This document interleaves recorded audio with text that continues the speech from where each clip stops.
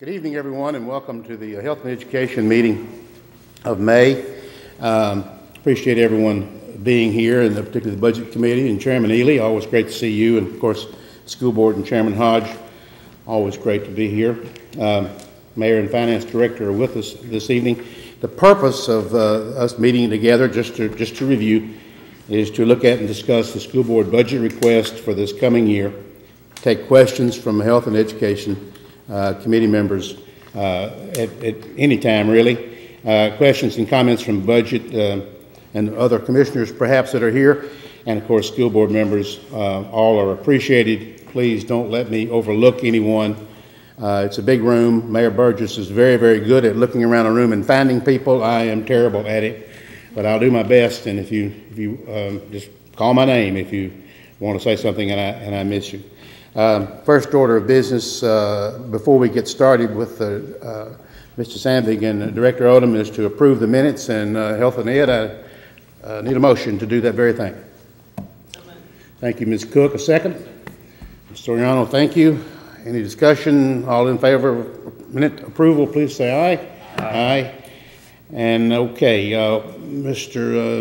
Sandvig, I assume you and Mr. Odom are going to go first. I want to remind something I did not know until about an hour ago, and I'm just passing this along. This is not, do not interpret this in any way whatsoever. But the Budget Committee is scheduled to look at whatever we do tonight, tomorrow night. I'm just passing that along for what it's worth, and I assume 5:30, room 205. Thank you, Ms. Ely. Mr. Sandvig, Mr. Odom, are we going to do amendments first? Is that the plan? We were going to explain the budget, and then we'll do the amendments if it's okay with you. Okay, that's no amendments tonight. There's no amendments. Okay, well, you did send out some other items here. The other budgets, other than the GPS budget. Okay, we're going to discuss these at some point. Yes, sir. Okay, so you want to go right into the budget, and I think everybody has a copy of just about everything. You have a 7-page cover sheet, a couple of graphs, which explain, of course, the cover sheet, and then 4 pages of budget summarized. And you might want to keep that in front of you as we go. Gentlemen, please. Thank you. Thank you, Chairman Jordan. There is one of 8 pages in this tonight, but he's got some other. You should have one. You should have one at each place. That's the pages that we're kind of covered tonight. Thank you, Commissioner Jordan, and for other commissioners here this evening, Mayor Burgess. Our goal tonight is to answer as many possible questions as we can relating to, if you have sent us questions ahead of time or we heard about questions, we're going to attempt to answer that. If you don't have an answer tonight, ask us, please. We'll do our best to try to answer that. Just quickly, as we provided you at your last commission meeting, again, our school budget, if you look at the last year, 2012-13 that we just completed, Rutherford County Schools was per pupil, $1,280 per pupil less than the state average as an operating budget. And since 2001, 2002, you and the school boards have done a very good job. That's even prior to my time, but even considering inflation, the per pupil expenditure is $56 less per pupil than inflation would have been for Rutherford County funds for the operating budget. This year, our budget that you're looking at tonight is increased by 2.4%. And just remember that our student growth this year was 2.9%, 1,140 students additional this year. ADM funding, average daily membership, which is primarily our source of funding from the state, runs 1 year behind. And so you really will not pick up for those until the next year. Growth funds are supposed to take care of that, but we'll talk about that. Let's go to, let's look at our questions and begin if we could. First question that we kind of had, what was the BEP generated positions? And this was asked us. Rutherford County Schools place their employees at the schools to educate our students, not in the central office. The BEP formula generates for us 104.7 certified supervisor or system-wide position. We have 50.6 in our budget. And that number includes our 7 classified supervisors. So we're running about half And a few years ago, the Tennessean did a survey of surrounding counties around Rutherford County, and Rutherford County had one of the lowest supervisory ratios. So I don't think there's not an issue there with that one. In 2014-15, the Basic Education Plan, or BEP allocation, generated 2,514 certified positions. We have 2,951 as of this time. It doesn't include growth that you have. Again, you're running that year behind. And these are used to meet BEP class size mandates, cover other mandated programs, and then to offer that high quality program. And let me say another thing or two about that. Some of these will become evident as we go down through this tonight and talk about where some of these other positions are.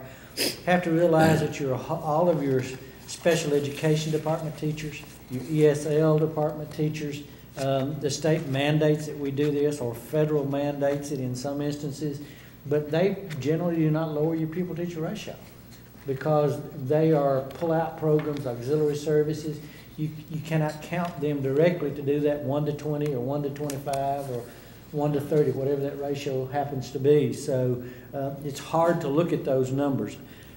I have looked over my time when I was back in instruction. I used to help Mr. Gill and them to calculate this. I have found that a pretty good average for us to look at very often was somewhere in the neighborhood of 1 to 22. Your kindergarten through third grade is 1 to 20. 4 through 6 is 1 to 25.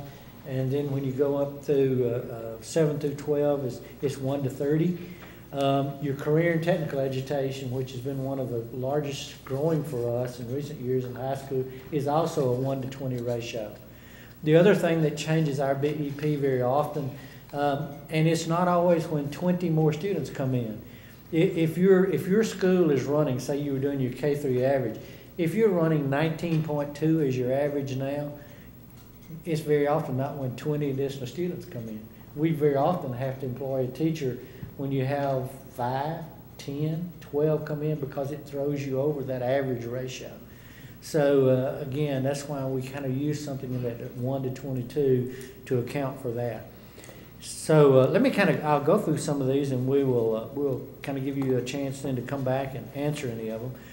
Some of the unfunded and underfunded state mandates, thought we'd bring that to you. We had some questions about that. The state budget cut statewide growth BEP funds from $27 million in 13-14 to $15 million for 2014-15. Now, what is the growth fund? The state puts I like to call it a little pie of money, whatever they choose to put into it, and your fastest growing school systems then, based on their percentage growth, gets a slice of that pie. And it doesn't go up other than what your share of that percentage might be. As early as 4 to 5 years ago, we were getting somewhere in the neighborhood to $4 to $5 million in growth funds. And remember, the growth funds really are the funds that's supposed to help you deal with the growth in the next year because ADM funds, average data membership, runs 1 year behind as they do that calculus. So that's supposed to help cover that. So what we're seeing that is since $5 million of the 14-15 growth funds are non-recurring, the state is saying that in 15-16 they're probably telling us they may drop it to 10 million. 27 million just a few years ago down to 10 million. If our projected growth were funded as it had been in the past, we would have budgeted 3.2 million or more instead of the 1.6 million. This is devastating to Rutherford County if we continue to grow. If the state's not going to fund the growth up front, because it leaves us to try to come up with it locally until that ADM hits the next year. Of course, our problem is you have a next year that's similar to that one, or maybe even larger.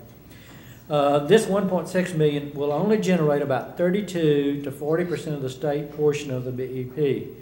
So we'll be short between 60 and 68% of the state growth portion for our growth, as students will have to cover by local portions. So basically what we're saying, if they do not going to pay us up front, or they're going to reduce that amount, then that throws more of it again in the 60 to 68% range.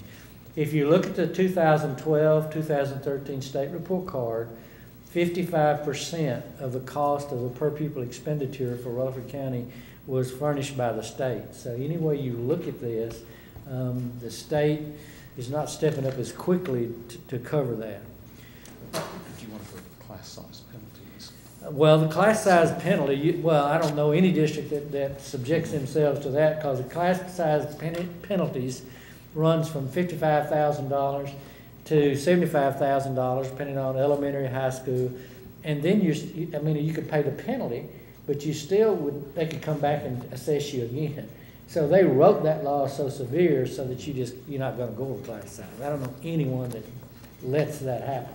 You could employ a teacher for the same or less than what you could pay the penalty, but they just made it that still. You're referring to the number of students in the classroom. The pupil-teacher ratio. Before we go to B, let's see if we have any questions on A, Ms. Okay. Odom. I don't know if we do or not, but we may have comments or questions. Is that different now than it was last year before, year before? Is it different? The growth is what's different. I mean, the difference is in the growth, whereas they had, in that pie that I was talking about, they had 27 million. Now we're talking 15 million, which is almost half, and then they're anticipating maybe in another year cutting it to 10. So all of the fastest growing school systems in the state, when they calculate how many they let have it, again, that pie slice declines. We'll not be the only one that'll be in that situation. Yes, sir. Mr. Schaefer. 15 million that it is this coming year. If you have another school system in the county, you don't have to split that with them, do you? That's just for the county system. It's separate by system. The 15 million is the whole state pot. What our portion of No, get we is do just not. for the county. Right, because they treat it by school system. You know, and one of the unfortunate things here is, as best we can tell now, they only treat it based on percentage growth without looking at the number of student growth.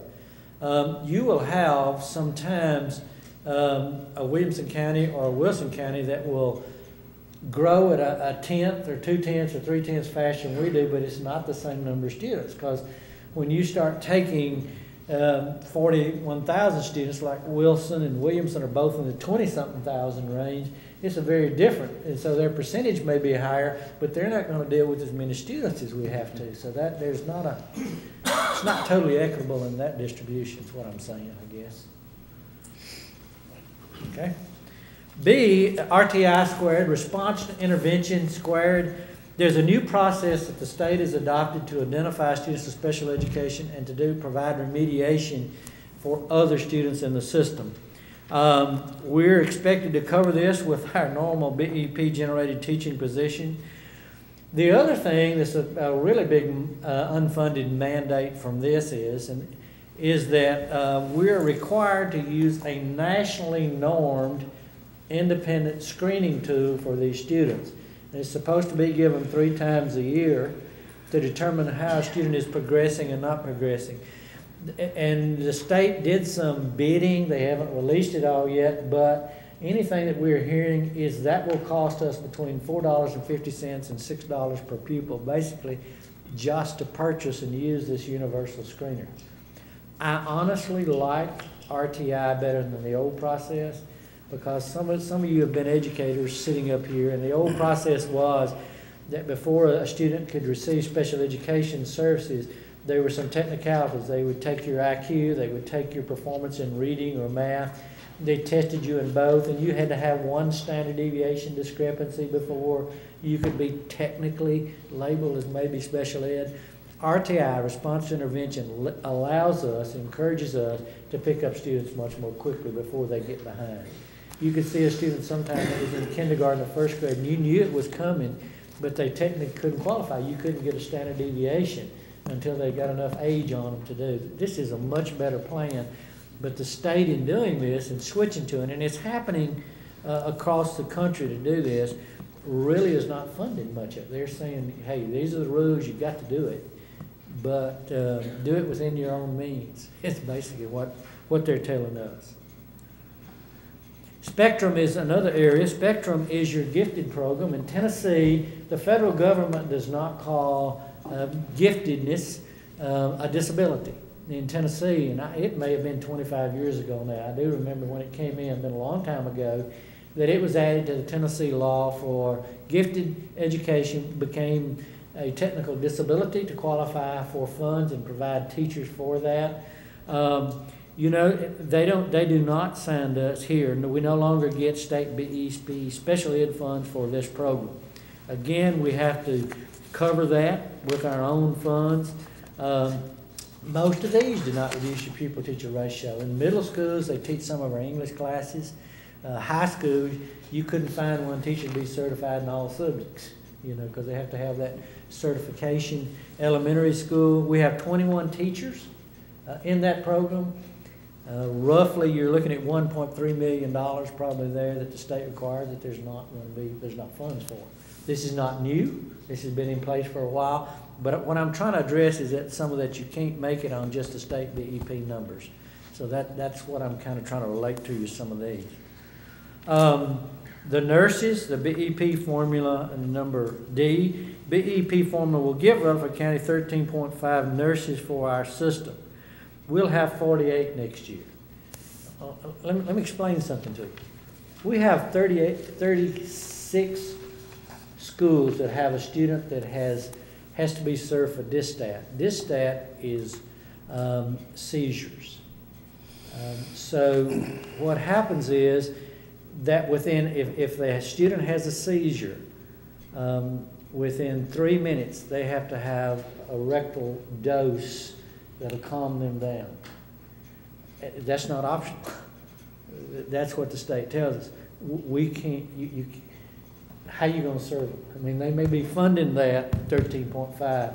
And if you happen to see our board meeting a week ago or so, you saw that in John Coleman, right about 3 weeks ago now, at the end of school, we had a little boy in 5th grade that actually went into cardiac arrest, stopped breathing, and implemented the code blue. And they literally had to use the AED device on this child. I was saying, I remember a few years ago, I was telling Mr. Phillips there, when there was some difficulty, people said, you need AED devices in school. Listen, they brought this boy's heartbeat back, his breathing. The nurse, the SRO kicked in to do this. Mr. Hodge received an email from, happened to be, it was his uncle, wasn't it? His uncle was an ER room doctor. He said, I cannot believe that a school system had a code blue procedure in place and that y'all performed it as well as that you did, much less have AED device in the school. He said, you literally saved my nephew's life. And so it's a tremendous thing to do. So, I mean, what's a nurse worth? A nurse is worth to this family all in the world. And so, but anyway, the state doesn't fund it as such. And there were court rulings that that's a reasonable accommodation for us to make. Right. And Jeff says, again, the courts require for the DSTATs and that sort of thing to serve it. And some diabetics, some, and if you really want to know a breakdown, I've got it. How many we have on continuous tube feeding, how many is on a ventilator. We've got this basically in place. But we have 37 schools that require either a full-time nurse or something to meet these requirements that's done. There are 9 schools that still do not have one-to-one nurse to the kids. And some of them are large schools, middle schools. They just do not happen to have a child that has to have that full-time nurse there at this time. We go on field trips, and the nurse has to go. Because you cannot deny these students the right to go. So sometimes we have to cover while if someone's on a field trip. So just to let you know, one of the things we do.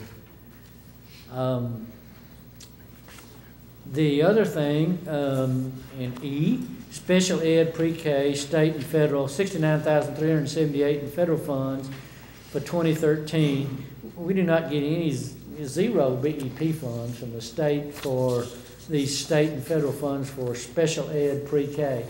Some of you may not know this, that we have 11 teachers, 17 EAs that handle this.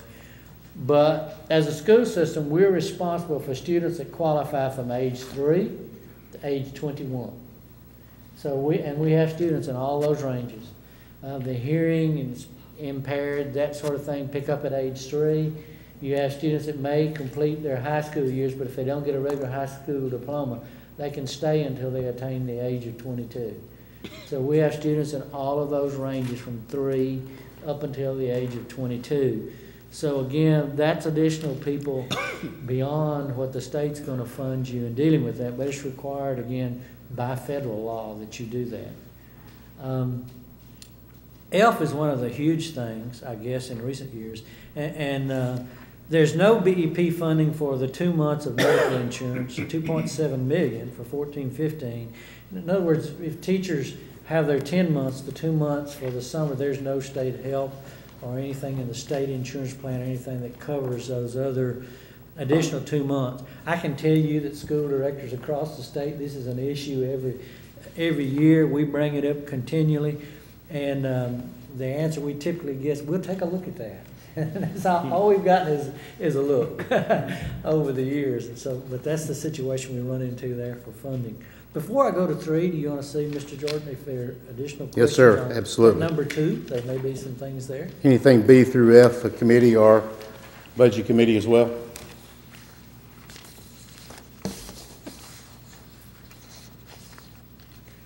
Okay. The 2014-15 General Purpose School Fund Budget Fund 141, and this version of the 2014-15 GPS budget has $306,688,721 in expenditures and $293,859,003 in revenues. This leaves us a budget shortfall of $12,829,718, which is actually $3,557,122 less than the previous version. Ms. Nolan, Mr. Sandvig will be amending the 13-14 revenues in June, finalizing 14-15 revenues. Our target would be to have a shortfall that would not be over $11,600,000 or lower. We just can't deficit spend over the long term. That's a Washington strategy that just doesn't work very well. And I know y'all ran into some of that countywide last year to balance the budget, had to go into ending fund balance. We did go into ending fund balance. We've had a couple of things that really bumped that up and recently, and you had to deal with it. We had a $93,000 to replace a chiller at Blackman Middle School. We've got another series of those that were in that model. There's about 4 more of those that are in that model that are not going to last too long, but when one of those hit, you know, you're close to $100,000 anytime that happens. So those unexpected things occur, because that's what ending fund balance is for. But it does reduce your ending fund balance for the next year that you have to make that expenditure. And there is a motion for that one whenever you get ready for that. That kind of explains it. That would be, I think, would be one that whenever you get ready to address that, we can come back. We have a recommended motion whenever you're ready for that. Number 4 is the cafeteria fund budget, which is 143. The first version of the 14-15 centralized cafeteria fund budget has $17,630,000 in revenues and $18,333,292 in expenditures. This $703,292 deficit will be taken from fund balance, and that this budget will be finalized in May after April financial figures are available. The one thing that I know most of all you realize, but our people that may be listening on television or whatever may not understand, because this is a federal lunch program, any monies that come into the federal lunch program must be spent on the federal lunch program. So even in years that you have a surplus, you can't transfer it somewhere else. Now, what we have done in recent years, you know, it hasn't been very many years ago. I can remember Mr. Gill, Mr. Sandvig made this change where we centralized the county to help the schools that didn't feed enough students very well to make it profitable for those.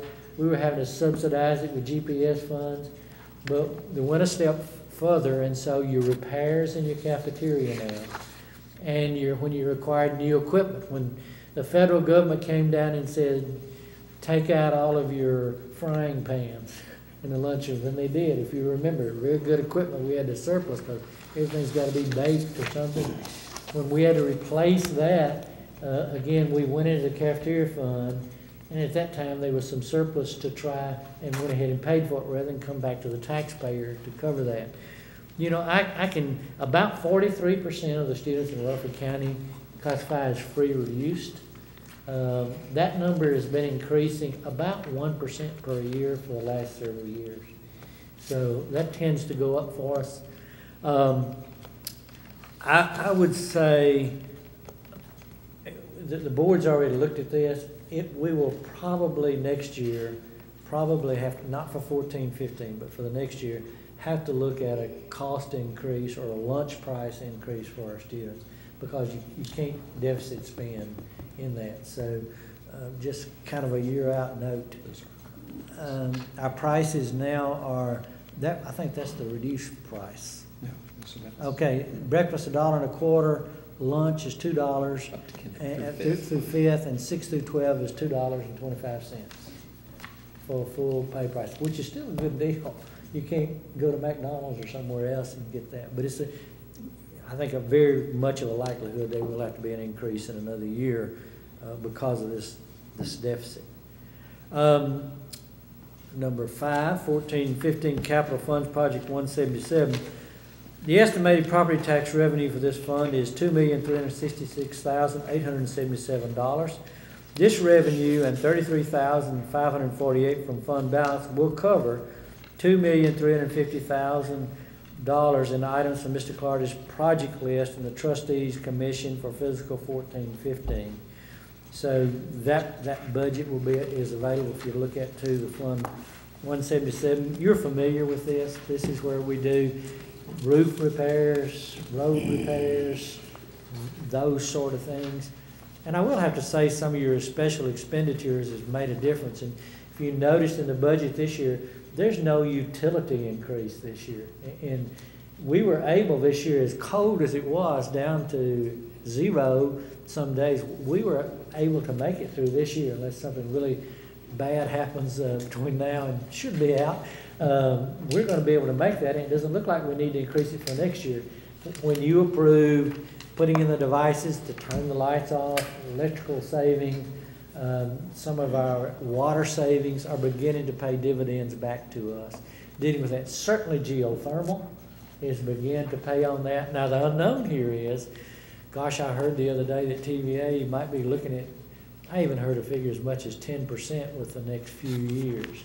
So I don't know if they would come out with a 2 or 3 in another year or something, but we just don't know that. You know, as it stands now, we didn't really increase that part of our budget.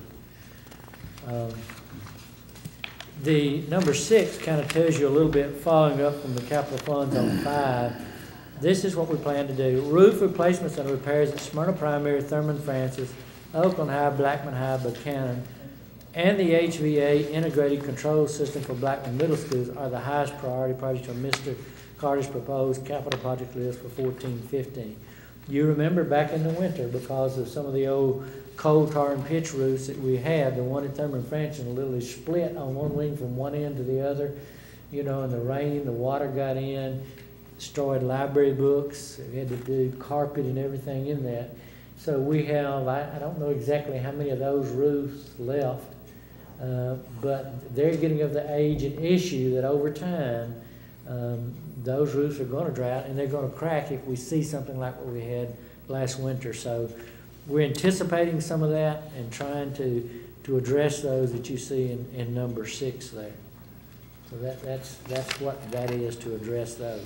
Excuse me, Mr. Odom. Yes, Are there questions, committee, on 4, 5, or 6 before he gets to the fund in 7? And Mr. Clardy's here if you have a question, if you'd like to know. He can certainly help us answer that. Did all the projects on the capital projects list get done this last year? So I think we're redoing some parking lots, and actually we had a couple of roofs that we were doing and some other stuff. This is the new list before. Summer this summer, I know. Mr. Clardy, you want to answer Mr. Sandlin's question? All of those projects are on the list are either complete or in progress at this time. We'll give you a report if you'd like that. I mean, we can tell you at your meeting next So week. we're looking at just a shade over $500,000 on doing these projects right here in for the 14-15 year. Right. In order to get everything. To get everything, if we do all of these. Well, we kind of address it in the next resolution. It shows up a little bit there, what we're talking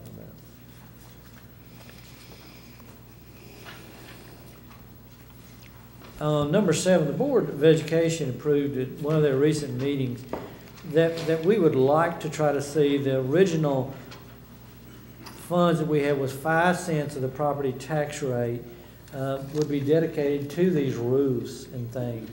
And it's amazing how many square feet was it on that thing we looked up? Was it 900? How many square feet was that? Do you remember? We saw 7 million, how much? 7 million. Square feet of roofs, 46 schools, of floor space in all Rutherford County schools.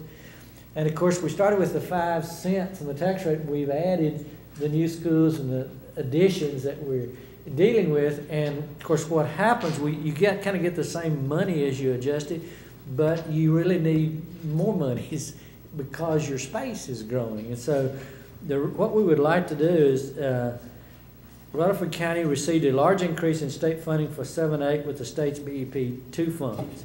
The Rutherford County Commission was able to move 5 cents in property tax revenues to Fund 177, major capital projects for schools from the general purpose school budget. The Commission's goal was to use current property tax funds for re-roofing, HVAC systems, paving, and other repairs that were being funded with borrowed funds. And we totally supported this. It served us very well. We caught up with a lot of things. In 2007-8, this 5 cents covered $1,913,042 in expenditures for major capital repairs, and the schools built in the 1990s only had $140,000 budgeted for repairs. 6 years later, this 5 cents has really dropped to 4.51 cents, and budgeted property taxes for 13-14 are $2,401,660. Those schools built in the 1990s and early years of the 21st century are now requiring some major repairs. We're falling behind in these needed repairs, and the restoration of that 49 cents on the property tax would help us fund a 49 cents on these repairs for current revenues and avoid a need to use borrowed funds for these projects.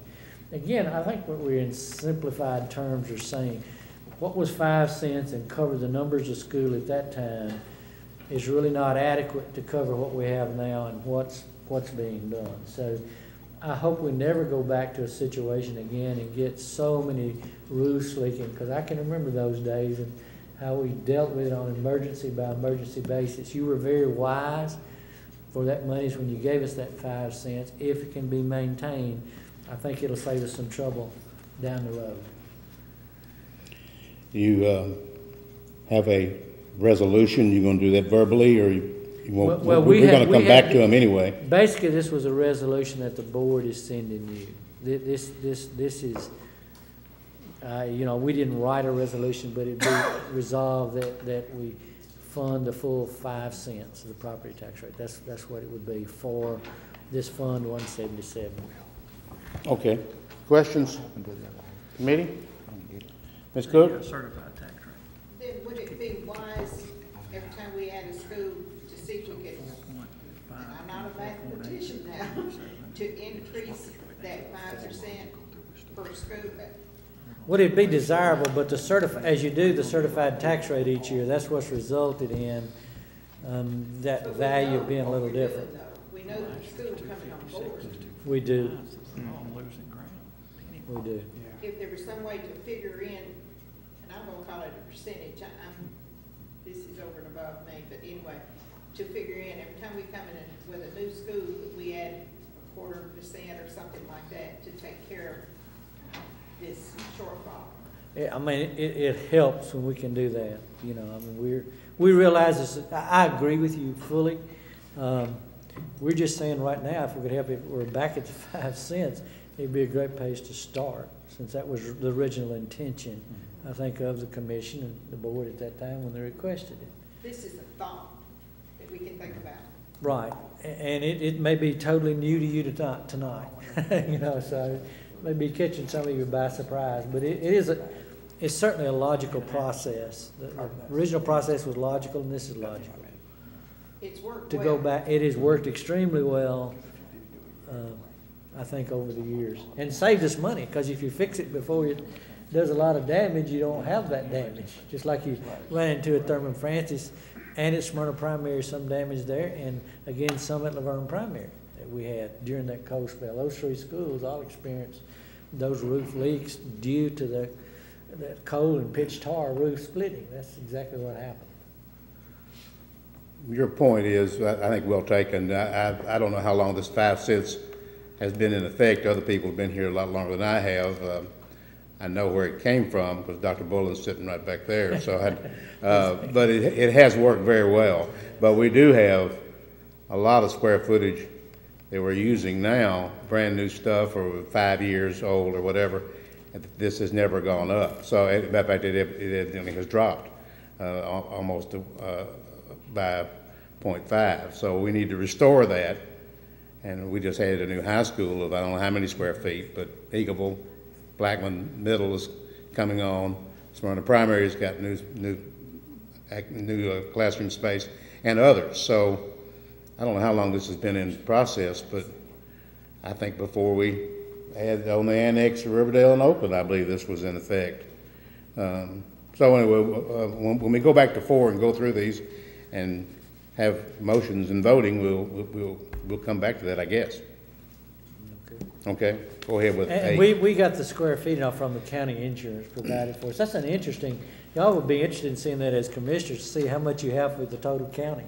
As you have to talk to your constituents, it's an interesting figure. We had them break out just the schools and how many square feet, what the dollar value for each of those schools are. It's a really interesting document for the schools, and I know it would be interesting to you as a county as a whole to see.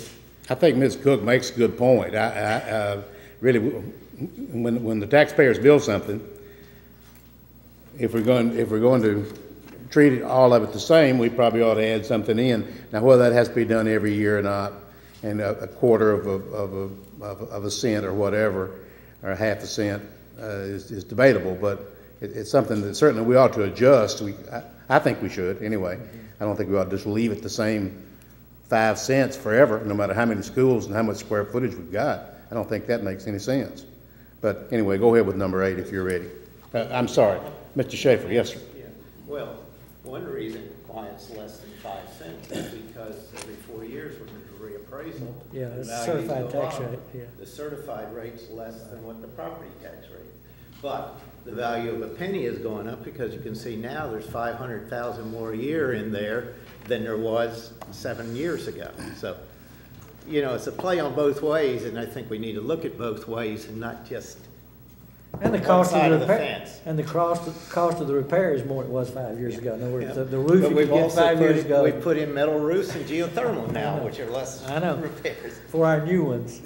You know, we looked at, and several board members, and we were looking at adding metal roofs, and I mean, there's some firms that we're seeing in Gallatin, and Merrill Hyde, up in Macon County, and over in Coffee County, some of them, they're adding metal roofs to old buildings. It's expensive, and you can't do it everywhere because sometimes the walls were not built to do that.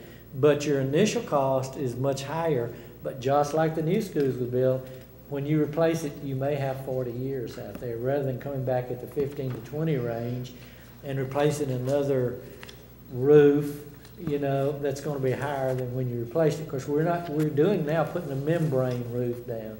The membrane roof certainly is white membrane, which helps reflect the heat, that sort of thing, and helps your air conditioning, and it is lasting better than the coal pitch and tar that we had. But if you wanted to go there, you could certainly do it, and it would pay off in the long run, even at that. It's being done in some counties smaller than ours. 8? I believe so, yes, sir. 8 is land for Whitworth Buchanan Middle School 6th grade annex. And you'll remember that when we purchased the property there, it's for a high school and for a middle school. And of course, what we've discovered now is because of the new developments from the Swanson, basically that out there in the Maples project is being added. We started looking when we were adding the 6th grade addition on at Blackman that this is probably a good idea. And so we did approach the Maples Family Partnership. If we need about 5 more acres so that we can then accommodate, we could expand Whitworth Buchanan Middle like we're doing at Blackman, plus still have room for the high school. So they approached us that they're ready, and you saw it in the paper, they're gonna start developing. That's the land immediately that joins ours. And so the price for that, for this was $70,000 per acre. We have to pay about $2,500 in surveying costs. And we would recommend, or the board would recommend, that we go ahead and purchase that. It's not something we're gonna build tomorrow, next year, or maybe even the year after, but it will be built, and once they put houses up to the, the border, you'll not be able to do anything else there, and we'll find ourselves having to have totally new property and start again. So that we just think this is insurance. I mean, that's typically what we're saying here for that one. And I think number 9 is things that will come up as amendments.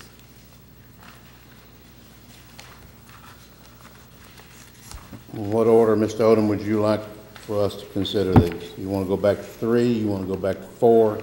Well, I mean, it's your meeting, so we'll let your people choose, and we'll adjust whatever it might be. Yes, sir. On number 8 there, is that a done deal? I mean, is it a, y'all already purchased it? No. We had to assure them with a letter that the board would take it to the commission project, and if it's approved, we'll do this. But they're going to be, they've got to know by sometime. Mr. Young, what was the kind of date they said that they needed to know by? Yesterday? It was this summer that we had to make a commitment for the land. It's just a little high, I think. I hate to jump out there and say that. I mean, this isn't Amazon or anything. I mean, it's I know. 5 acres adjoining a piece of property that we, Will had just mentioned, we took the sewer to, which made it more valuable. It just, What they're looking at now is what they can sell each lot for, with about 3 houses to the acre at, I don't know, $30,000 a lot or something like that. I'm on the low side. What is it? No, significantly higher than that per lot. I just wish we had had the concept to purchase additional property when we initially did, but we were kind of locked in at that time, not thinking about making our middle schools that large. But it looks like with core facilities, you know how much it costs to put more cafeteria space and more core facilities in a building. It's certainly cheaper for us, even at paying this, to add on than it is to go back to new buildings that include core. Ms. Nolan? Yes, sir. Ms. Nolan wants. Ms. Nolan. Yes. Okay. Yes. We just had that bond issue sold last week, and in that was additional premium of about at least $500,000 that was not allocated to a project yet. That would be coming to y'all, so. That could pay for this property. Yes.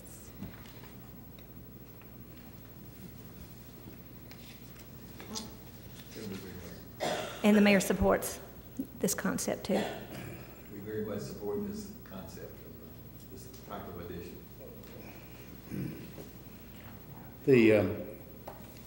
The committee, and I think generally the budget committee too, and the commission obviously supported this concept at Blackman Middle for exactly, I think, the reasons that you just stated a minute ago.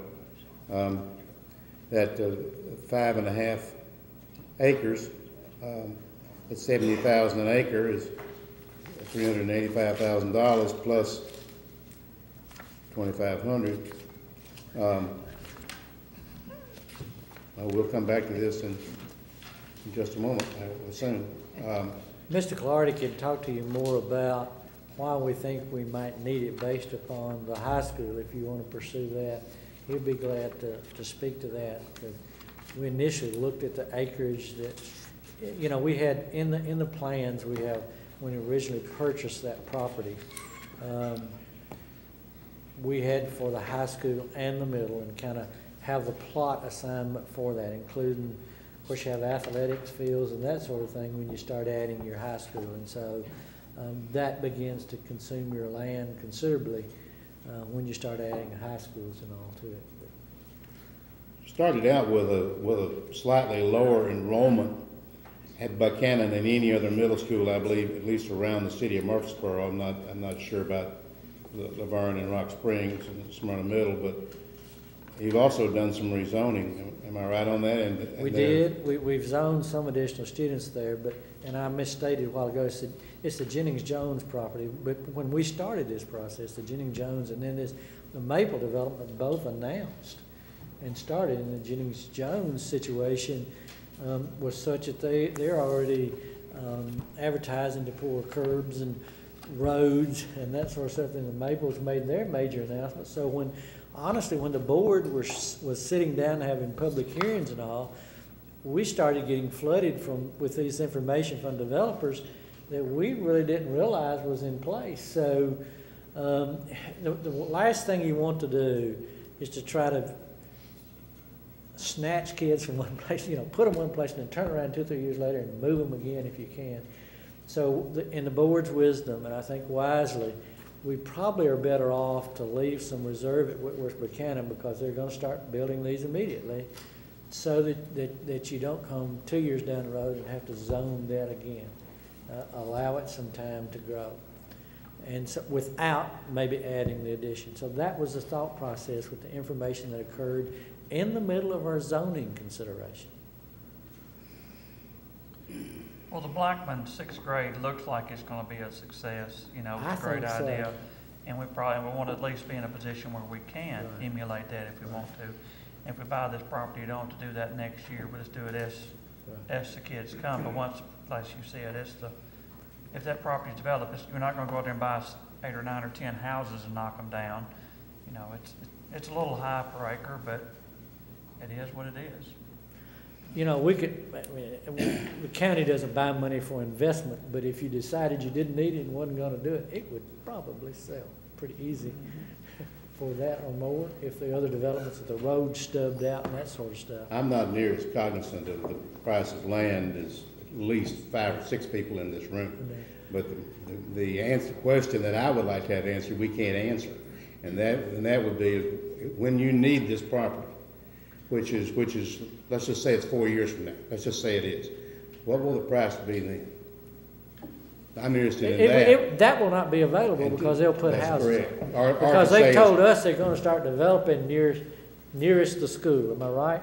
The area that they choose to develop first is that area that really kind of surrounds us. It's not that they're starting way over somewhere else, and we'll get to this.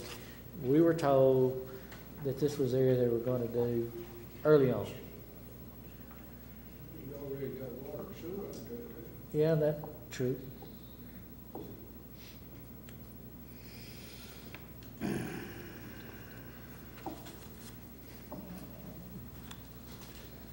Would the committee entertain a possible motion on number 8, on the one we're discussing right now, since we have already discussed it perhaps thoroughly? We have a motion for you there if you're interested in that motion.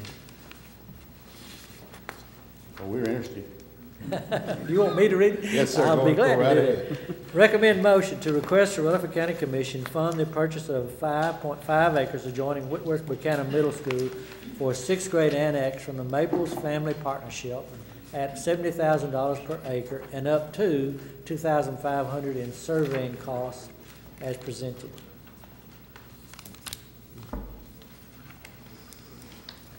Committee, you've heard a motion.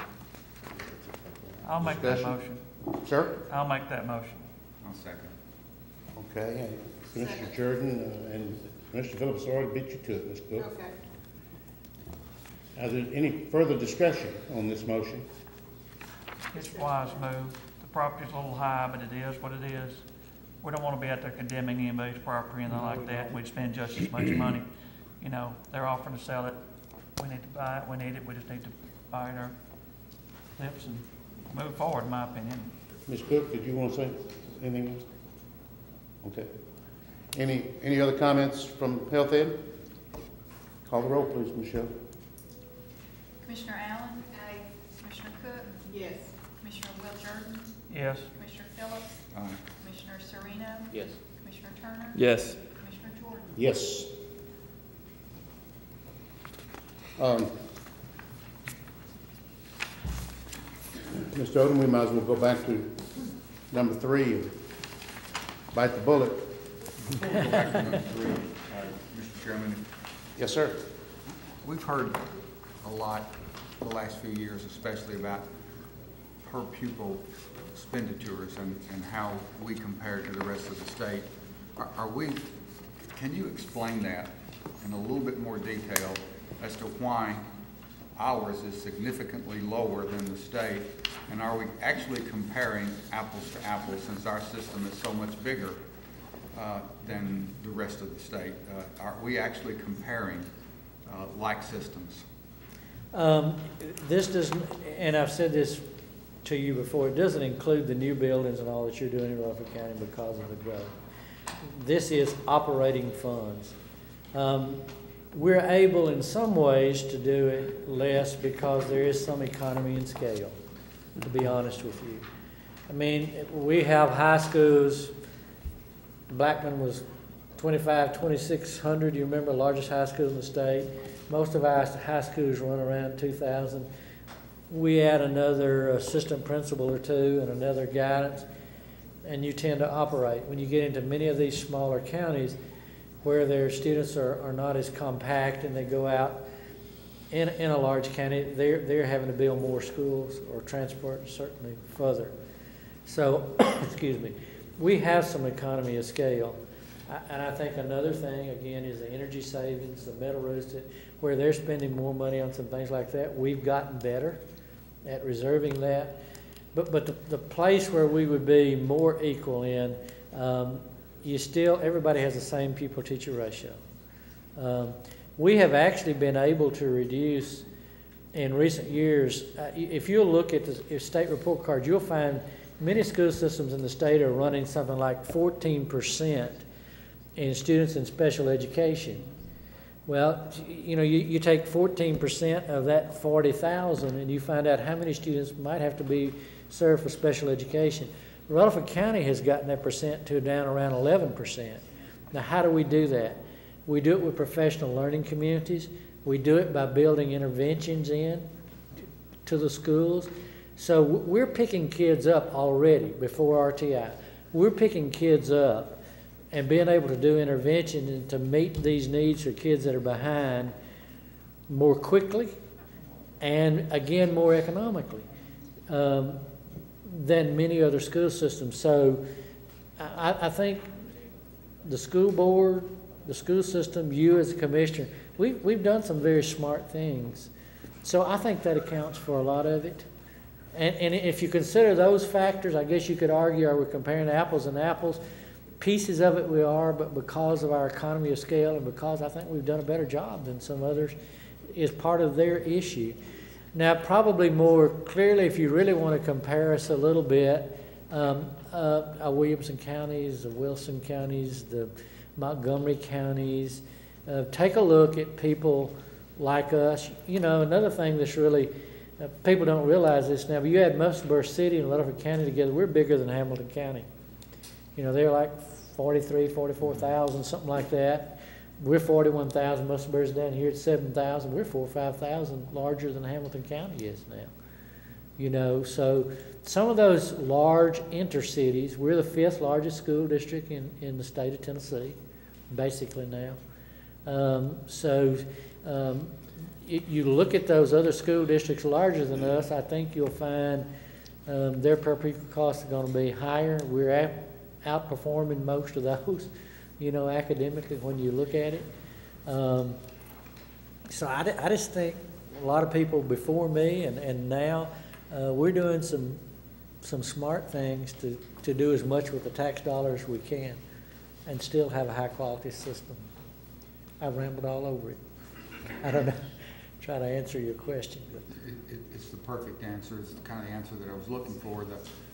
The point is brought up pretty much on a regular basis every year that our per pupil spending is less than, quote, the state average. And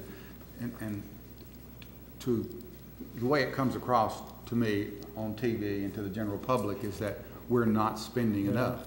And I'm of a different opinion of that. We're spending our money better than some other school systems are spending it. And I just wanted that explained because to me, it should be a badge of honor rather than we're not doing our job. I understand what you're saying. Thank you. That's one other thing, if I might, Mr. Chairman, we talked about a growth rate of 2.9, I think this year, 2.9%. And if you look back over it through the years, it's been as high as 5% and, you know, as low as 1%, but 3% is probably about the average that we've had over the last 10, 15 years. But right now, the position that our county is in, are we talking about a 3% growth rate external? I'm trying to... That is an increased enrollment. Right. So when we said that we grew 2.9%, that would be 2.9% more students in student enrollment than the prior year. The problem is when we had 5 and 6%, we were taking 5 and 6% of 30,000. We're now taking 3% of 40,000. And that's what I said is not fair with the state's growth. When they give out the growth funds, they look only at percent. It's not totally fair. But are we growing external to the county or internal to the county as far as those students? With the population in the county, are we growing internal to the county, or are we still getting a lot of external people moving in and bringing kids with them and those types of things? It is primarily external.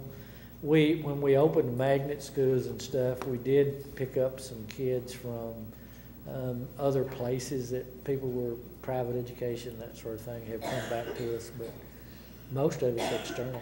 And you bring up another very good point. I mean, we know sitting here that probably the average homeowner, somewhere between $900 and $1,400 a year will be their property tax on their home. We know it takes a little over $3,000 for the county's share for every student in Rutherford County. You know, so people keep saying growth will pay for itself. It doesn't initially. The thing where we make up some of it, the avenue has been great for sales tax. And every time I get a chance, I tell people, buy in Rutherford County, you know, because that's another way where you keep us from having to raise property tax if you purchase in Rutherford County. And we're beginning to draw people from surrounding counties to shop here. That helps us too. But if it weren't for that, we would really be hurting if we weren't able to have some growth in sales tax along with this.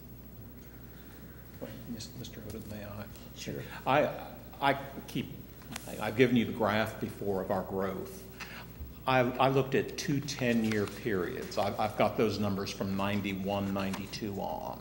So I went from 13, 14 back 10 years, and then I went back the next 10 years. In both of those 10-year periods, our average was a little over 4%. So we had some years at 5.5. We had some at just under 2, but our compounded growth rate was a little over 4 for both of those 10-year periods, which was higher than I thought it would be, especially the most recent 10-year period.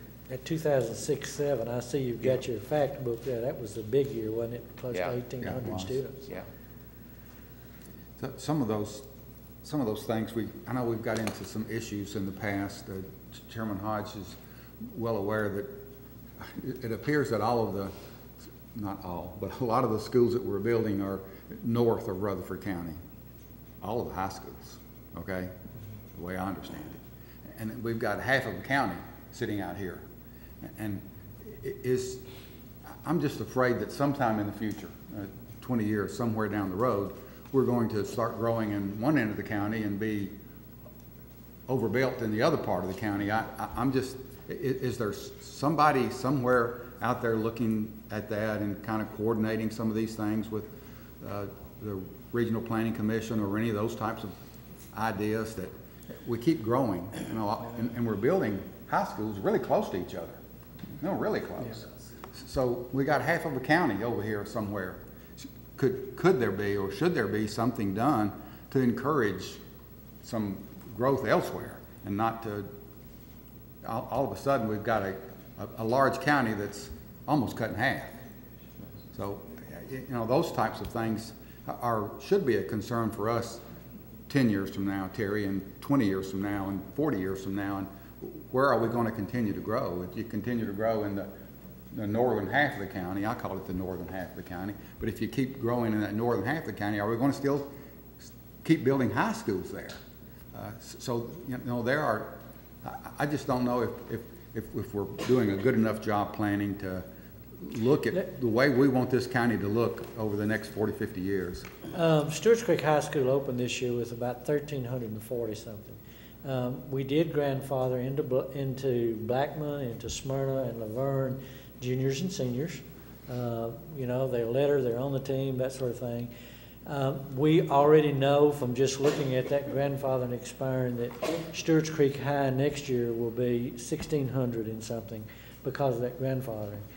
But what's happening also is that grandfathering expires, depending on how much is built, gives us a little bit more reserve at Smyrna High, a little bit more reserve at Laverne High, a little bit more reserve at Stewart's Creek High.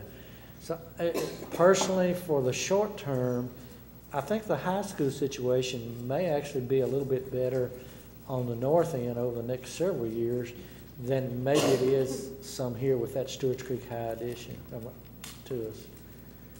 Well, it appears that when we build a school, those of us, Steve, that have been around here for a long time, and we talked about the Blackman project in the 1990s, and it was unbelievable. You know, we would be putting a campus together for a school, and it, I don't mean to say it was in the middle of nowhere, because it wasn't, but it didn't look anything like then what it looks now. And could the same thing happen if we looked at building a campus somewhere on, you know, this end of the county versus this end of the county? It's just, I think, ideas at some point in time we have to start thinking about.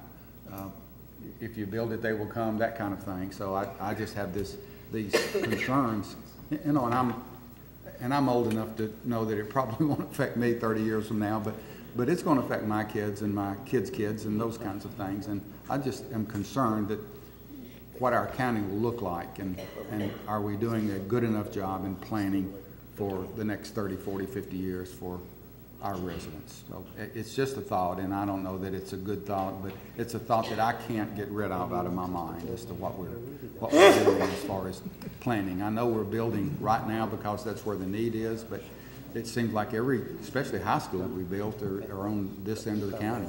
And you know, Laverne's growing, Smyrna's growing, and all of those things are good. But at some point in time, I just don't know that we've not almost divided the county in two. You know, this is the county, half the county. This county over here doesn't have hardly a tenth of the population that this half has. And are we utilizing our land the way that we should be utilizing it? So just a thought. I don't know what all that means. Commissioner, I think you're right on top of something, if I could insert here for just a second. But I think item 8 addresses that, because of the footprint of Whitworth Buchanan and the opportunity for the high school there, the additional land purchase gives us a buffer against that subdivision. It allows that middle school annex. It makes that high school still possible there on that construction pad. And what the board is seeing is the development of the Joe B. Jackson Parkway and the opportunity there. We're going to see exactly what you're saying. The alarming thing for the board is the pace at which these things are occurring, because the development is coming so quickly, and we so appreciate the action tonight that allows us to keep pace and stay ahead of that. We're ready to put that high school in place at Whitworth Buchanan with the small adjustment we made this evening, and that'll be the one for that south end of the county. Wisely, the commission did approve the board's purchase of enough at Rockvale for a new high school and a middle, and the same at the Whitworth Buchanan we mentioned tonight. So you've done some hedging against increased costs to allow 2 more high schools on this end to be constructed. I'm with you. When Joe B. Jackson joined 70 over there, there's a lot of open land to develop. If I can, let me add something too. We have a man that devotes some time to looking at that and working with the planners. He goes to the planning committee meetings tonight, our planner. To watch out for not only rezoning, but where we're going to need a high school. And right now, with development all over the county like it is hotspots for us trying to figure out where to put the next high school or the next middle school. And we are, or the school board does try to keep an eye on it. We actually did the pad, if you remember, for at Rockvale and Whitworth Buchanan, so when you do construct it, it's even gonna be somewhat less than it would have been ahead of time. Would it be fair to say that the next high school, whenever that, and this board may have to make that request within the next 4 years, we don't know. But if they do, the next high school will be south of Murfreesboro. I think that's a fair statement, but I'm not saying it is. I mean, it sounds good.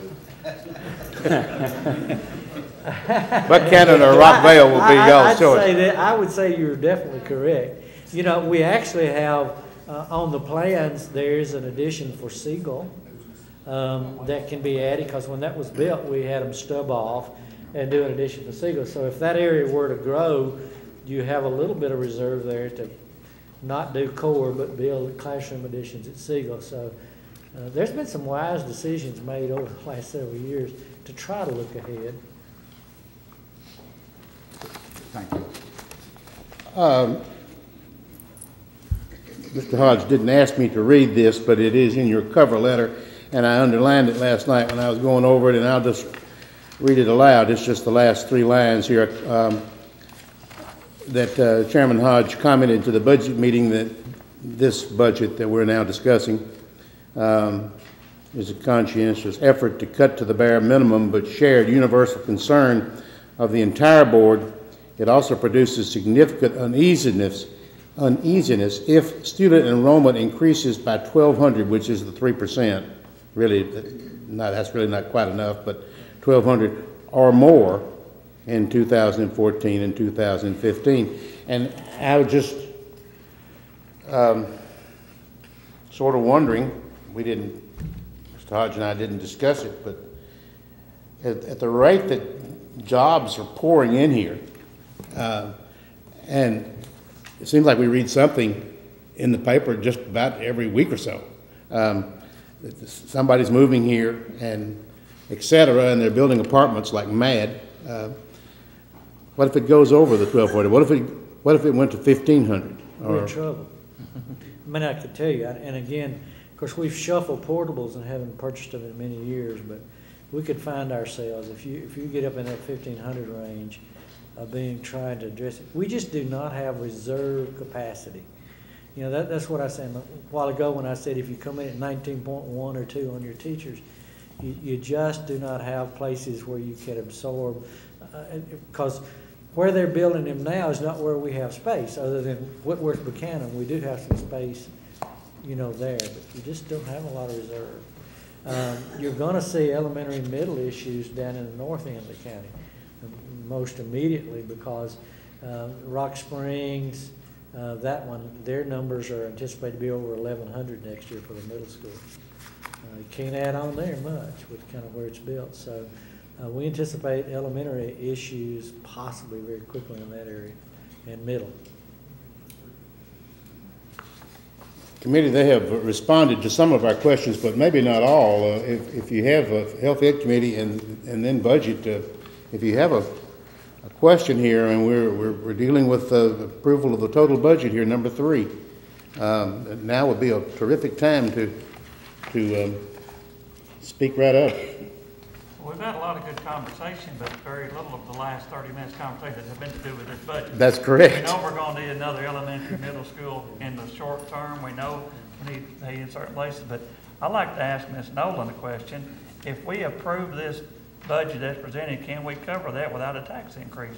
Because I don't think there are any commissioners that are willing to raise taxes 2 years in a row. And if we cannot, then I think we're going to tear this budget apart and find some money. And I don't really want to do that. And I appreciate what the school board's done the last few weeks. They've really cut a bunch out of it, but personally, I don't think there's a single vote on the commission for a tax increase. Okay. I don't think it has anything to do with election year. I think we just did it last year. Like we in good conscience can come back and raise taxes 2 years in a row. Okay, you did 5 cents at the end of the last budget cycle. And we are coming into this fiscal year, the current year, using $12.3 million of our fund balance on a budgetary basis. We're using 12 million.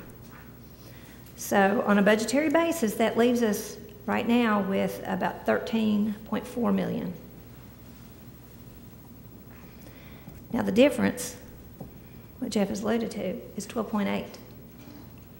So you're pretty much wiping out on a budgetary basis everything that you've got in fund balance. Not even mention our policy of reserve, I mean. Right, so now we've got to somehow come up with, how are we going to come up with this reserve number? So this is where, Jeff, this is where we're kind of wanting to wait to where we close out May and we get the monies from the trustee. We don't get those monies until we close out, to where we get those estimates. But let's just do some hypotheticals.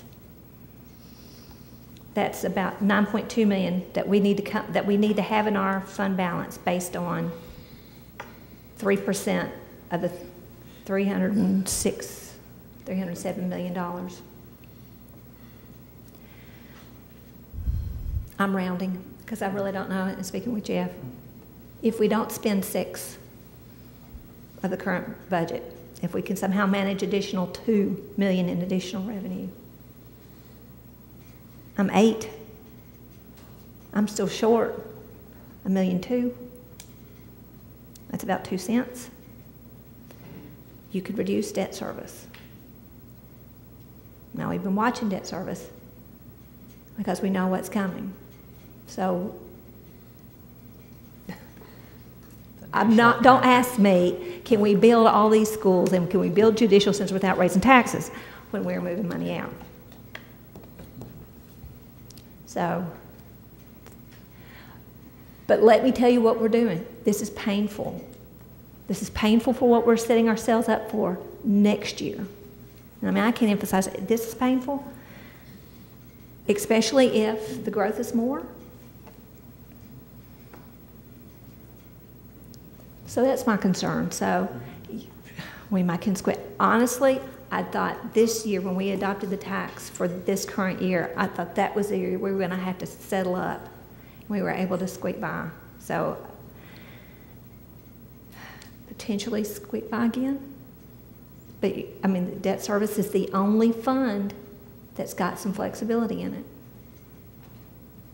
But watch out for the next year, is all I'm going to say. I mean, you know what's happening, what we're doing, and how we're setting the stage for the next fiscal year. Well, we still got some issues on the budget at the very last page of our budget about raises, some other issues. And the last page over here I'm looking at, this is 75 new positions, correct? The teaching is 62 and a half. I guess the total I'm looking at, I guess, 75. You're right, Commissioner. So what's the, I guess, what's the raise figured in here? The only thing we've done is there's 3 individuals. I think that the others are just step. That's just like your system. Kansas in this building, that they got another year's experience in that step, you know, on the state. What was the state salary schedule and our salary schedule? So it's just a step. Is that across the board, you say, or is that the minimum of 120? And we did add. Let me take back one statement on that. We checked to see in everybody's step, those that were beyond getting step raises, to give them $120 to try to cover the increased cost of the insurance. I really didn't want somebody to get a check less next year than they got this year. Right. I mean, that was the drive for that. So it's $120 or whatever their step might be in that particular, and that's classified and certified both. Well, we're working on those issues too in the general fund. So, I mean, that's why I'm asking these questions. Tomorrow night, we're going to look at this. This is not our vote tonight for the budget committee, but it is for health and ed. So I was wondering what was figured in on steps and raises, if that's... Well, when we had the 200, 310, 314, that way, the governor was saying, going to give 2%. You know, you look at your 2% classified, 2% your certified employees. So a lot of those original figures included those situations, but that's gone with the exception of at least that $120. You know, that's what that was. We were given an approximation for what the step increases would cost in the general fund budget. I think it was maybe between $200,000 and $300,000. Do you have an approximate amount of what it would cost in this budget? You got that salary? Probably $1.25 million to $1.5 million. And I don't have an exact number of that. Is the state helping us with any of that? No. When the state mandates a pay increase, they help out a little bit, but in this case, they're not mandating any, and so there is no state support. Right. Well, the longevity pay and stuff is per contract, is it not? That's not something we can play with, is that right? It's built into our salary schedules. Yeah. We're dealing with a large number of people. It's not much money per person, but a large number of people. It's those 4,700 employees that you have, certified and classified together, that's it. There's a little bit in there for 5 additional bus routes. Again, about half the kids your growth in is gonna ride a bus, you know, so stuff like that. Our teaching positions, we should be covered with a tad over 3% growth. Some of it's per contract. You said 1.2 to 1.5, Yes, sir. and that's just sticking with the plan. Right. Right now, that's not in this plan. No, that is in this version. It is in this version. Yes, sir. 306 million, that's Yep. in there. Mm-hmm. Okay. You know, we've had some positions we've already changed, like we didn't fulfill a psychologist that left. Mr. Zago's been looking if enrollment changed at a school for a high school course, we've closed that course in some instances, and kids gotta be somewhere every period, but we've done, some of those things y'all are not seeing, it's just adjustments we've made internally to try to bring it down. In this, we cut out, had an original $1 million in the budget to try to upgrade technology. You know, the city added $5 million for technology. We were trying to catch up a little with that. We took all of that out. We get our normal replacement cost, but nothing to upgrade the technology piece and things like that. Those came out of that earlier budget. Nurses.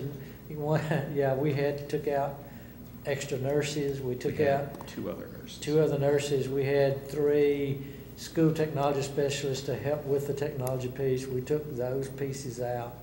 So, I mean, it's been reduction for us with about 83%, Dr. Baum, it's going to be people. You know, when we cut something, you typically are going to have to cut people, especially if you haven't gone up on utilities and your other associated things with it. It's got to be people to get dollar figures.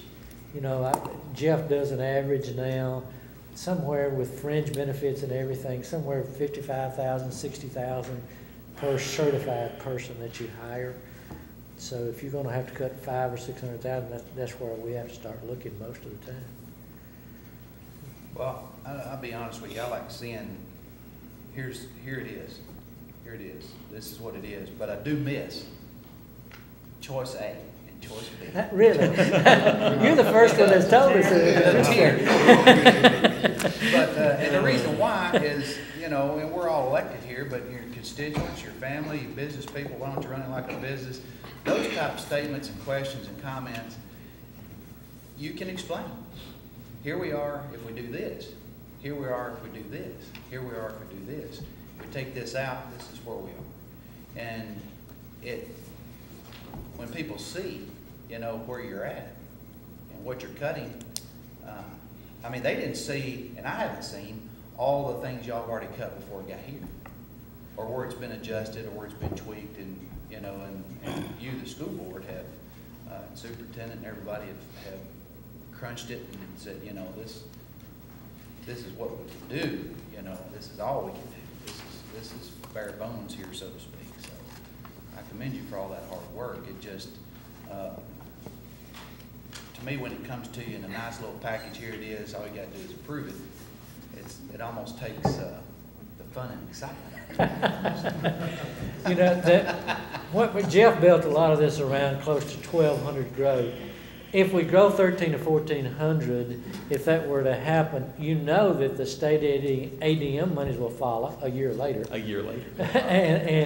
But the growth is not going to be there. But we still know, even if it follows a year later, that roughly we know that it cost us about 50.8 or 51% is our local dollars for each teacher that we have to put in. So even if we grow more and the state sends half that salary, we still got to come up with locally that other half.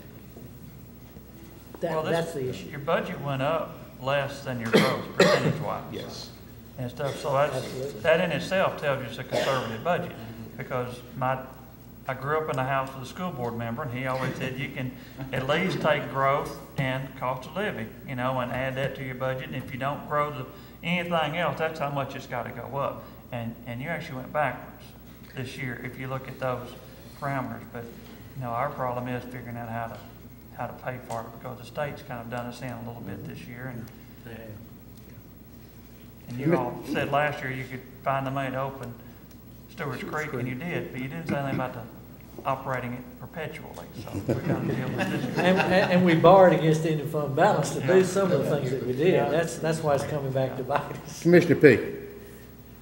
Actually, he's touched on what I was going to ask. I heard that you cut somewhere in the neighborhood of 30 positions, current positions. Is that true? I mean, you might not have a total there. It's hard for me to quantify, because we do it, like I say, we go into a high school, if a career and technical education, you don't have as many business teachers, you know, kids got to be somewhere. We may say, okay, we're not going to fund that position anymore. We have pending right now what we're looking at. We've got some of this RTI, some of the interventionists. We've kind of held that back to see what happens.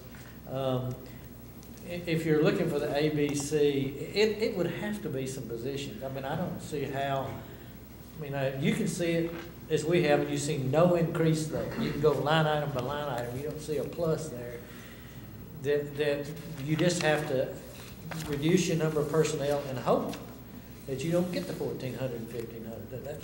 I don't know another way to deal with it. But it will ultimately affect our ability to deliver high quality service. It's going to. I mean, when you reduce your bus numbers, somebody's going to wait a little longer. There's going to be a second run of that bus. I mean, it's not totally comfortable. And anytime you do, intentionally or not, you're going to raise class size a tenth or something. I mean, it's just going to happen. Where you might have gone ahead and given a teacher, not yet. It's just the nature of it.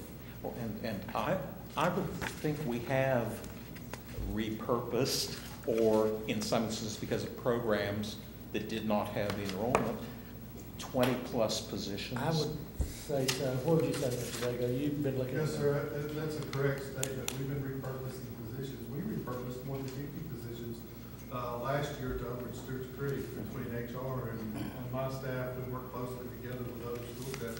And I want to say the number was 54 positions last year in order to open Stewart's Creek.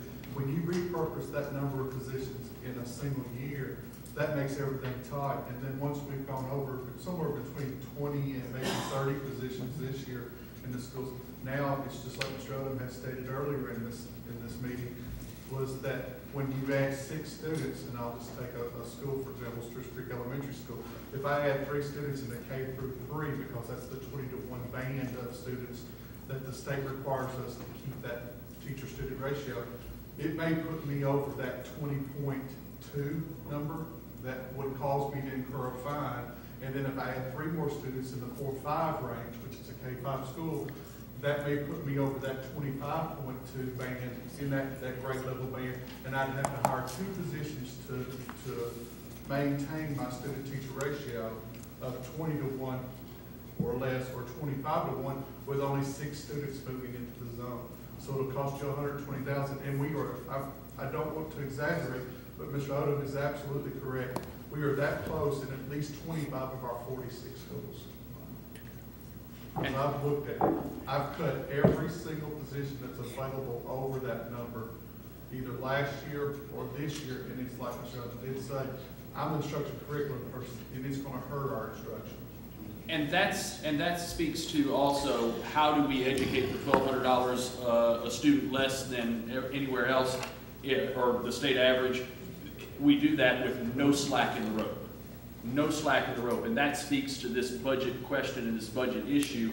Couple no slack in the rope with 2.3% budget increase, 2.9% or 2.7, 2.9, but less than that budget increase, and we're talking about a skeleton budget, not a conservative budget, a skeleton budget, that if 3.2, 3.3% growth occurs, we come back to Mr. Odom's comment of we're in trouble.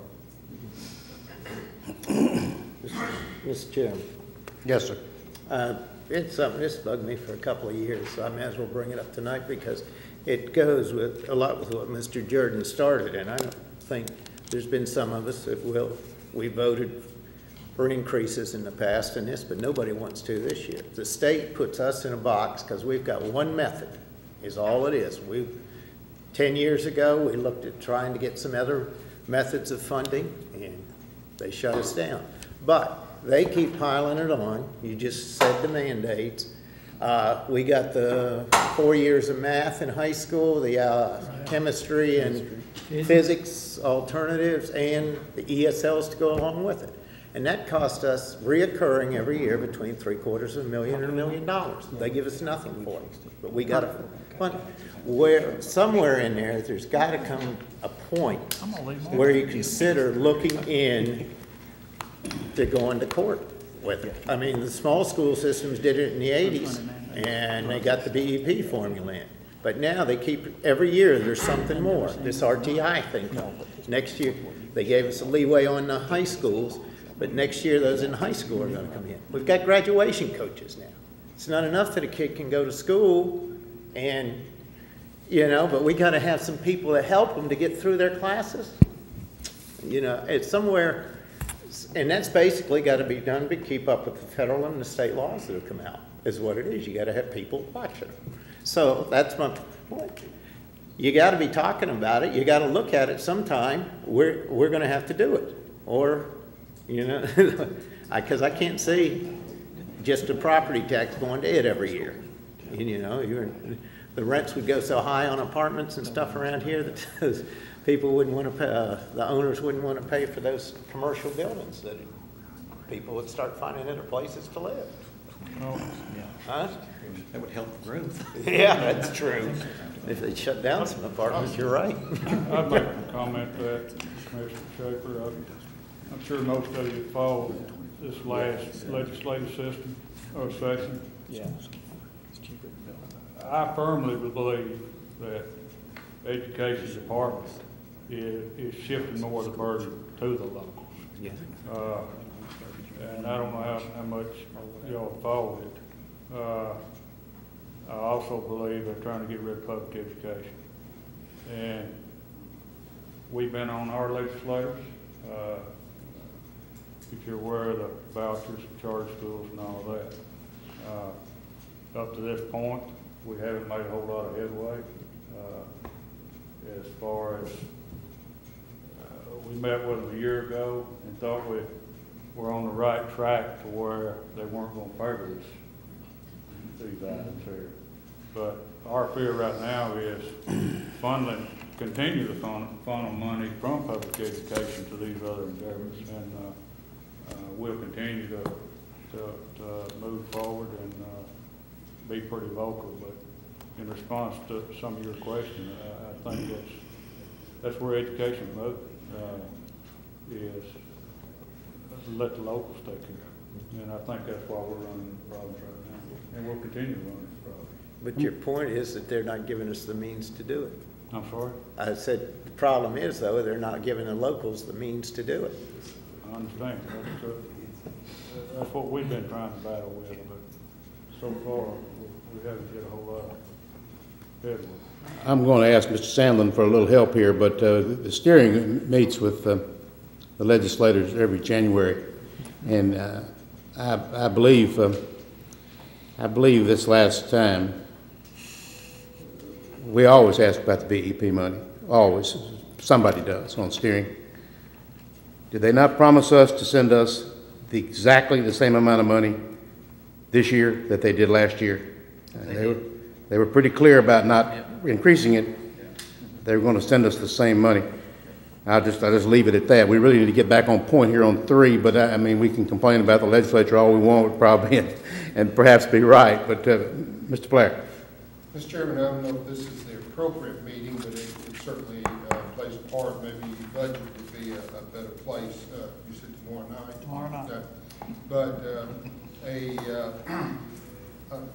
line item that has always bothered Doris Jernigan, former board member, and myself, is the $2 million that is paid into the trustees commission. And I understand that it's state statute that it has to happen, but it's our estimates that maybe 1.8 million of that is not utilized by the trustees office and is sent back into the general budget.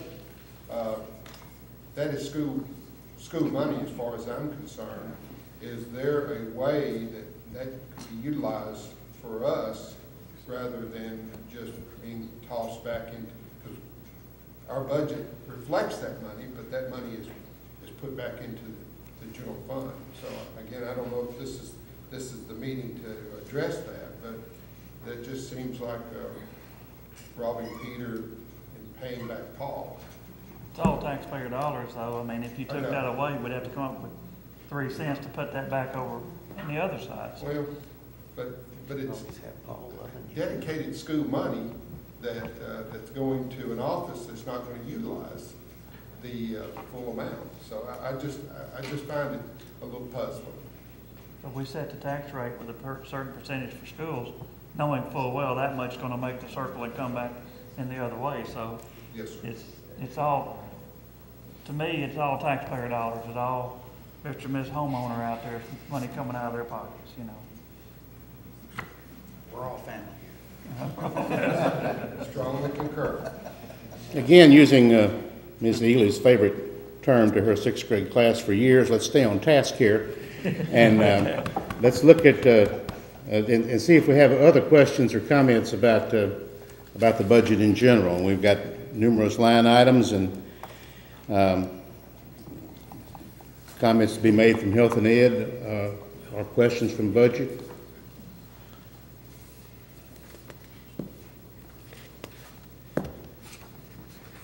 We're staying on task, Michelle. I guess we are anyway. Okay, we have a motion here, and somebody needs to repeat it. We can do a number of different things, of course. We can send it forward with no recommendation. I would recommend against that, but we can do that. We can recommend another figure, or we can approve this one. And I sure would like to have a motion. Oh, I thought you said you had a motion. I had to leave the room for a minute. Do you have a motion? Well, just have what's written here. Oh, the one written there. Oh, yeah. And you know what that one is.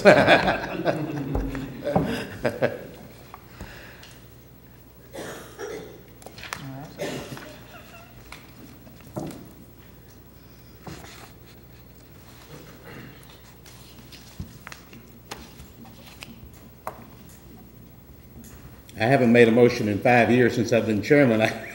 I can hand the gavel to Vice Chair Jordan and make a motion if that's what you wish, but come on now. I think I've made it the last 4 or 5 years. I think it's somebody else's turn.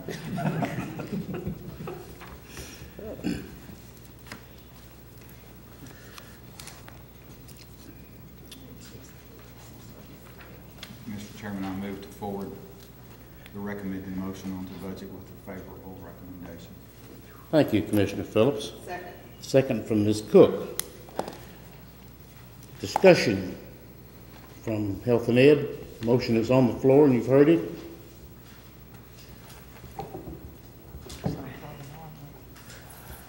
Ms. Shelton is really eager to call the roll. And here she goes. Commissioner Allen.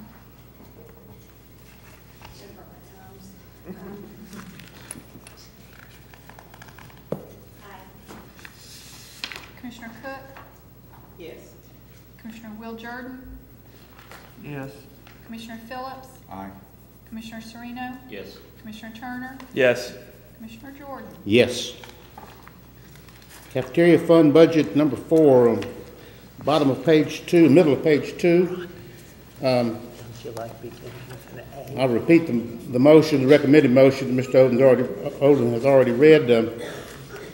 Approved 2014-15 centralized cafeteria fund budget of $17,630,000 in revenues, $18,333,292 in expenditures. That's his recommended motion. And need a discussion on that, or someone needs to repeat the motion for me. I'll make that motion to approve that one. That's an easy one. Thank you, Commissioner Jurgens. That's courage. A second. I might just vote no now. You can't. You made the motion. Commissioner Soriano, thank you, sir, for the second. Any comment? Discussion? Call the roll, please. Commissioner Allen. Commissioner Cook. Commissioner Will Jordan. Yes. Commissioner Phillips. Aye. Commissioner Sereno. Yes. Commissioner Turner. Yes. Commissioner Jordan. Yes. Number 5, give you a second to look that over again. The recommended motion is right at the bottom of the page. Capital Projects Budget Fund as presented. Before we make a motion, I just had a question. Isn't this the time where we use the 5-year plan? What all this stuff we're running on?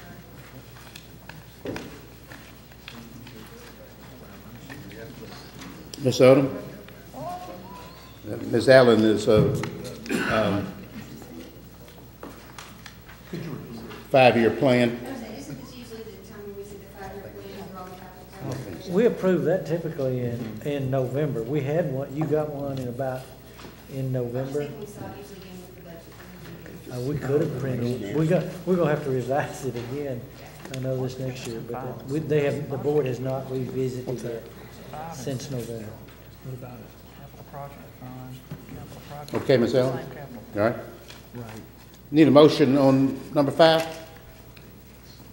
I've got a question. Yes, sir. 5 and 6. 5 is setting the rate and 6 is spending it, I guess. I mean, I don't remember having different motions in the past. They're both the same, 175, 177. Yes, sir. Yeah.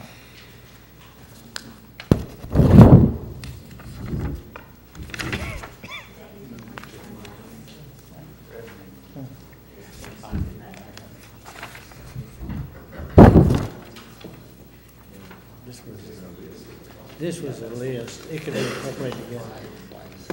It could probably be, but 6 is, itemizes it, so you probably could and do the motion one time. With both of them.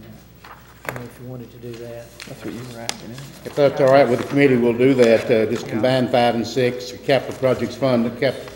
6, of course, has the list of Mr. Clardy's proposed list for the coming year. It has to come back to you anyway when we get ready to expend it, so you're gonna see it again. Right. I mean, when those items come up, one at a time. Well, let's combine them then, and 5 and 6, if I can get a motion from someone. Make a motion to approve 5 and 6. Thank you, Commissioner Turner. A second? Second. Commissioner Allen, thank you. Discussion? Call the roll, please. Commissioner Allen. Commissioner Cook. Commissioner Will Jordan. Yes. Commissioner Phillips. Aye. Commissioner Sereno. Yes. Commissioner Turner. Yes. Commissioner Jordan. Yes. Number 7 is resolution to fund the capital projects with 5 cents of the property tax rate, which is we've already discussed that, of course, to some extent, but we can discuss it some more, to return this fund, which has dropped through anybody's fault, to 4.51, return it to a nickel. I think that's fair, but I'm not making a resolution here. I'll make a motion, we table this until we set the tax rate or have further information and consider this later in the budget cycle. Second. Second, Commissioner Phillips, was that right? Commissioner Jordan made the motion. Any discussion on that? Call roll, please. Commissioner Allen? Commissioner Cook? Commissioner Will Jordan? Yes. Commissioner Phillips? Commissioner Sereno? Yes. Commissioner Turner? Yes. Commissioner Jordan? Yes.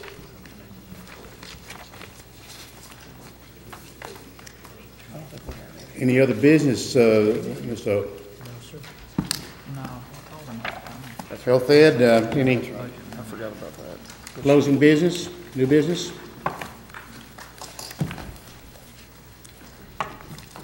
Appreciate everyone very much. Great to see all of you. Consider us adjourned.